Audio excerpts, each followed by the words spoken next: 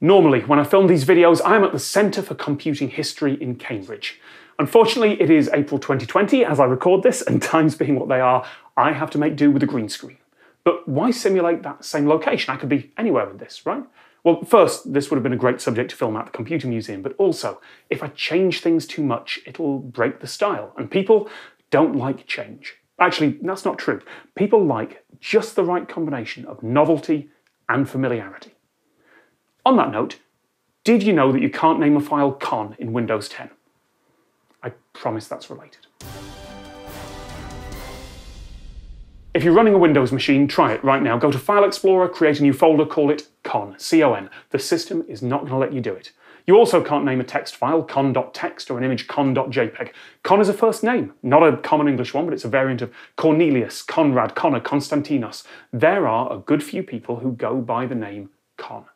So if you're trying to save a photo of one of them using their name on Windows, you can't.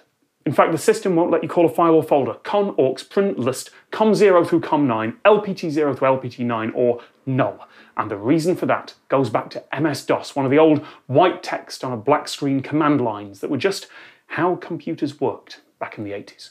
Actually, it goes back a bit further than that, because all the versions of DOS were copying the idea from other places. But let's not go too deep into history. In MS-DOS, Microsoft's version of DOS, all those little words are the names of device files. They were a quick and clever way of letting programs on a computer interface with other stuff, printers, keyboards, basically anything that you can plug in. Rather than every program having to understand how to talk to every possible device, that job was given to a device driver. And that device driver drove the device. So programmers didn't have to worry about how every single type of printer worked. Instead, they could reuse code that they already had for reading and writing files. They just saved whatever they wanted to print to the right device file. It wouldn't actually get written to disk. Instead, the device driver would pick it up from there and do all the heavy lifting. But the programmer didn't have to care about how any of that worked. As far as they were concerned, they could just save a file and something else would deal with it. And eventually, that meant that if a new printer came out with a new, complicated, shiny feature on it, the manufacturer would bundle a new driver with it. All the old programs would still work. They could just save stuff to the device file, same as they always did, and the driver would deal with the messy, real-world stuff. And if you wanted a really, really basic way of using those device files, you could do it with the command line itself. If you typed in dir, you'd get a listing on screen of whatever files were in the current directory or folder, dir. They were called different things back then. Add a redirect symbol, that angle bracket, and instead of the listing going to the screen, it would be saved to a file. But if you tried to save it to a file called lpt1, the system would spot that file name, and instead of going to the hard disk, your listing would be sent to the device driver for the parallel port, the one that was labelled lpt1 on the back of your computer, the place where you'd probably have a printer plugged in. So even knowing nothing about how the parallel port or printer worked, you could just print. The side effect of that was those file names were reserved. You could not create a file called lpt1 or con, which was short for console. If you tried, you'd end up sending stuff to a printer or something instead. Oh, and the really early versions of MS-DOS actually didn't have the concept of directories, or folders as we now call them. Everything was just in one big heap of files. When directories were added in, those device file names still had to work everywhere, which meant those file names had to be blocked everywhere too. Same with con.txt, because file extensions were stored differently back then. And there is a direct line from 30-year-old MS-DOS to Windows 10. Each version has built on the one before. If you know where to look, you can still find the Windows 3.1 file selection box from '92 in Windows 10 today. And Windows 3.1 ran on top of MS-DOS.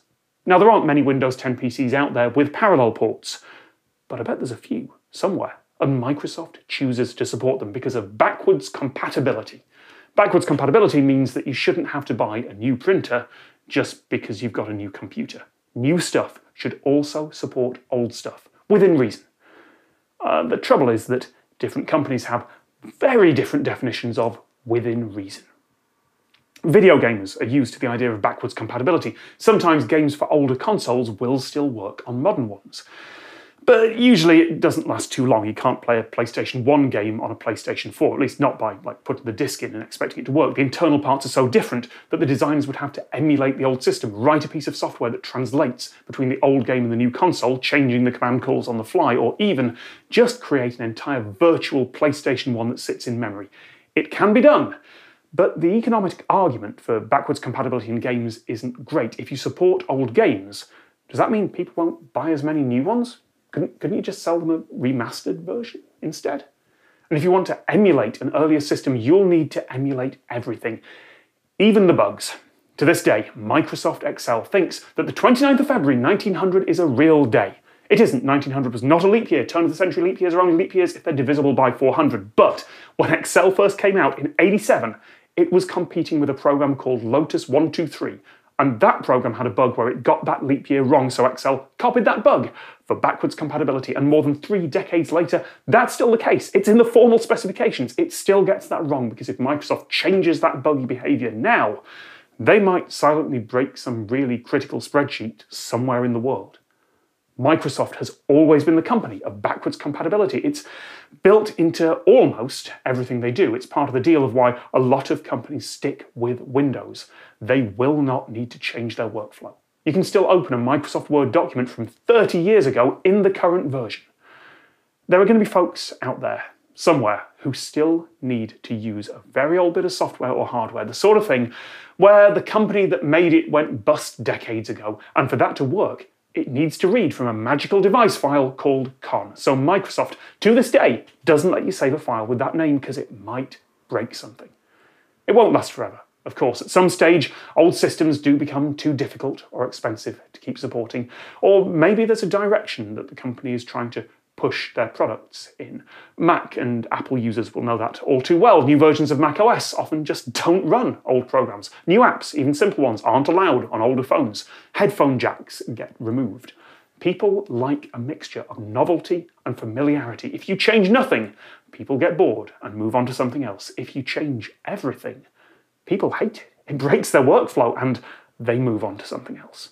Backwards compatibility, within reason, helps to find that balance. So yes, I couldn't film this video in the actual Centre for Computing History, but at least for a while, I don't have to go to an actual museum to run old applications and games. Catalogues of software and the documents created with them can still be read, even if the exact combination of hardware they were designed for isn't available. No one's expecting your iPhone to read punch cards, but sometimes a little backwards compatibility can be a good thing.